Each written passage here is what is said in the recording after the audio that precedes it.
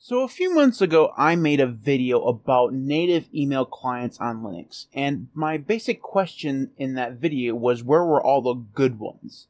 And my conclusion was that there weren't really any good ones, but that NeoMut seemed to be the one that I was kind of leaning towards as being my daily driver. It's the one that I used most often, and it was good enough for what I really needed it to do. Since then, I've been back and forth between using NeoMut and using things like Thunderbird and a couple other ones. And I've reached my limit. I've reached the point where I cannot stomach native email clients on Linux anymore. They're all just universally bad when it comes to something. Now, that doesn't mean they're overall really, really bad, like horrible, crashy pieces of software. That's not true. But they all have peculiarities or things that are just not good about them. So, for example, Thunderbird. Thunderbird is made by Mozilla, and you would think because they make a browser that they would at least be able to make a functioning email client, but not really. So, while Thunderbird works, and it works just fine, it also takes up an ungodly amount of memory. Now, normally I'm not a big teetotaler when it comes to system resources. I will happily use as many as I possibly can. I have 64 gigabytes of memory, and I have a fast processor and a fairly decent graphics card, so use them. They're there to be used. But when a email client, which is just sitting there in the background, not doing anything other than perhaps running a get email command every 15 minutes or something, takes up 7 or 8 gigabytes of memory, there's obviously something wrong. And I don't like it. I don't want my email client to take up that much in resources. A couple gigabytes, fine, whatever. Still seems to be a little bit overkill, but 7 or 8? No. Obviously, there's a bug there somewhere. I don't know why I went all pirate there. I don't know. But anyway, it just obviously something is wrong in that situation. So you probably are asking, well, Matt, why don't you just stick with NeoMut? Well, the thing is that NeoMut, despite how amazing it is and how much it appeals to the nerd in me, it's not usable with the way email works in today's time frame. Every email that you get has HTML in it, and they all have pictures and all this stuff, and while there are workarounds to view that kind of stuff in Mutt, it's not great. It still gives you a lot of stuff that you have to click on a link in order to go see, and I don't want to have to click on a link in my email, ever, unless I absolutely have to, especially not to view something stupid like an image or something. I don't want to have to do that. So Mutt was a really good option for email when everything was text-based. Now it's not so much a solution that you can get by with if you get a lot of email that is formatted in HTML, and unfortunately, these days, almost everything is. So the other things that I had to consider were that there are other options. So there are things like MailSpring, there are things like ClauseMail and Evolution and Geary. Every single one of them have issues that just make it almost impossible for me to use them.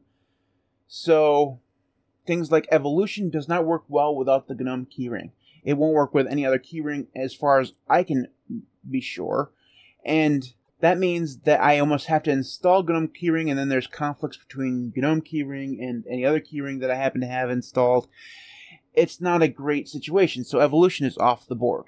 Geary is just a little bit too simplistic for my taste and is entirely too dependent on GTK stuff. So if I'm not using GNOME, it doesn't really look all that great. It looks fine, but it's still, you can tell that there's things missing. And on top of that, it doesn't really work all that great with Gmail, so I couldn't use that either. And then there was just probably a half a dozen other ones that I've tried over the last 2 or 3 years, and none of them really were able to be the application that I need them to be. So I get hundreds of emails every day between the stuff I do for work, for the channel, things like that. I just get a ton of email, and I'm one of those guys, I don't want to leave it all in my inbox, so I almost constantly move the messages that I get where they need to go. So I'm always doing email stuff. And that is why I have my email client sitting in the background all the time. So I need a application that runs really well, does the things that I need to do, and doesn't just hog every system resource the longer it runs. I'm looking at Vue Thunderbird, and it just doesn't appear that there is one. So this is kind of a follow-up video to that video I did a few months ago where I was talking about the lack of good email clients. I'm just done with it. I'm at the point now where I'm just going to use the Gmail interface in a Firefox tab and just call that my email experience. It's not what I want to do. I prefer a native email experience, especially when I want to download some of my email to my computer and have kind of like a local backup of that kind of stuff. But like I said, there's just not an email client that doesn't have a fatal flaw. And I don't expect perfection. I really don't. Like if Thunderbird didn't have this major memory leak, I would probably just use Thunderbird because it does provide everything that I need to do. The UI isn't too offensive.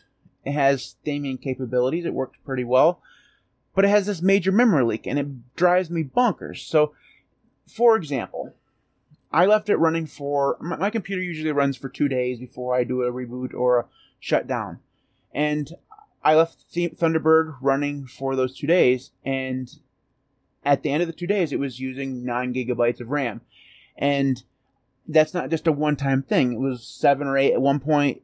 Right now, it is at 4, and I've only had my computer up now for like 16 hours.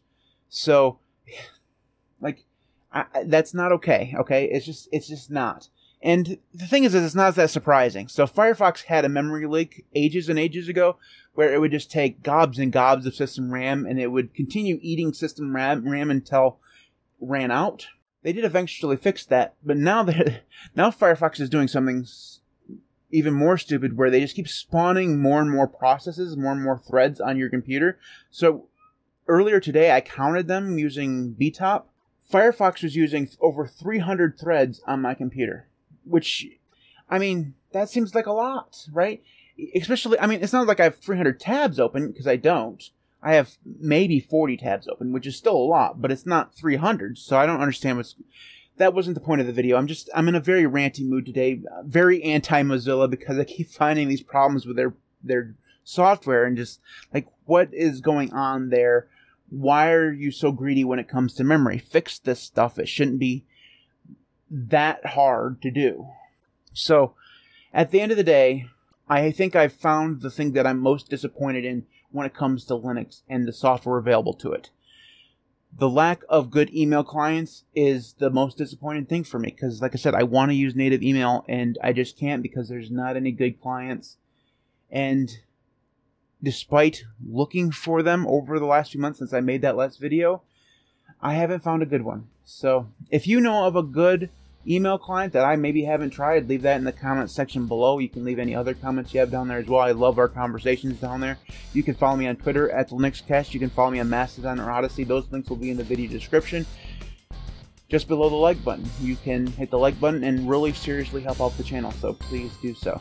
You can support me on Patreon at patreon.com/LinuxCast, just like all these fine people.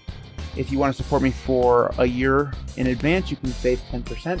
Thanks to everybody who does support me on Patreon and YouTube. You guys are all amazing people, and the channel just would not be what it is without you guys and your support. So thank you so very much. Thanks to everybody for watching. I'll see you next time.